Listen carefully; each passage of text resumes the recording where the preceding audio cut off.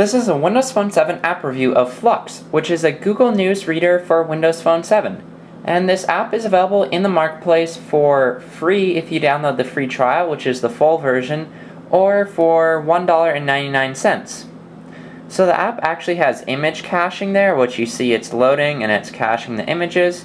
So images actually come up even faster than other apps. And so you can view all of your news right there in the All view. You can also look at the unread or the starred categories. And it all loads really fast thanks to all the caching that the app does. And it has the live tile on the home screen, as you see, which actually will flip over when you have new items, like it should flip right now. There we go. So it shows that.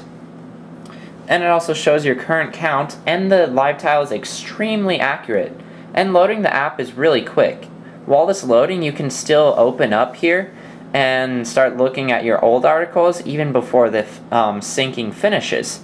So it all works really well and is really fluid. And then when you view items, you have 3 different view options, and you can set the default view option in the settings. The mobilized view, which is right here, and that uses the mobilizer view.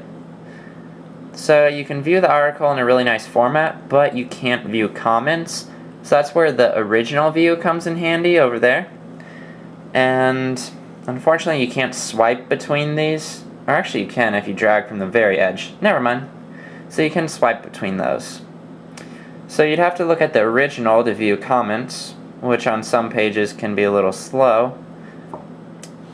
And then you also have the preview mode, which just shows you the very first snippet of text from it. So you can change all your settings in the app settings and pick which one is opened on default. And you can also mark it as keep unread, and you can instantly go to the next item too. So overall it's a really nice interface and easy to use, has all the features you could want, like adding favorites. You can mark items as unread there, open in Internet Explorer. You can do practically everything with the app. You can instantly mark everything as read just by checking that check mark, and it marks them all as read. So overall the app is really good and it's got a pretty good interface. The only real complaint I have about it is that the title at the top gets cut off by that status bar there. And so it's kind of tough to hit the top ones because half the view is cut off there, and the text overlays, which is kind of annoying.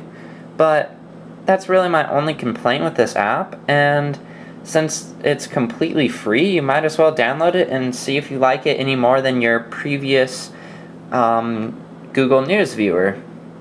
It definitely has one of the fastest interfaces and is really fast for jumping into what you want to look at. And the What's New view automatically populates with the new items, so if you don't have any unread things, then that won't show up. You can even change the screen rotation settings, what page the app opens in, what browse mode you want to view in, and all the reading font size, etc. There's tons of apps to play around with, even the caching and the live tiles, which will be updated about every 30 minutes. So overall, you should check out Flux in the marketplace for 99 cents or for free.